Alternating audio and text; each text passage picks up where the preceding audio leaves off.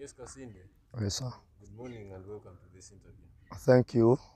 Yes, tomorrow you're going to play against Vipers. How have you prepared and how ready are you for the game? First of all, I want to thank the Almighty for the gift of life.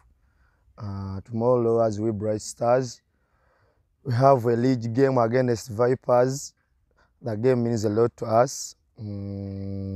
As we team, players, coaches, they have prepared us very well so that tomorrow we can play against Vipers and you collect maximum 3 points at home. So we are very ready for tomorrow action and hope according the way we've been training, our training has been good. We are in very good condition. So tomorrow we expect a very good and a very beautiful win at home.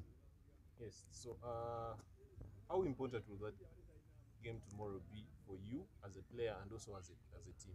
As me a player, that game will be more important to me. As for me, I take every game as another opportunity to go to the next level.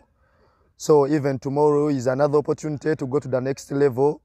And as a team, we need those points so that we keep going up. Right now we are in 9th position. Our target is to finish the league in the 5th position. So we need those points so that we keep climbing up. Yes, now what do you have for the fans? The words I have for the fans of Soltilo Bright Stars, first of all, I want to thank them for the big support towards us in every condition. Tomorrow I call them to come at Kavumba Recreation Ground against our game, on our game against Vipers.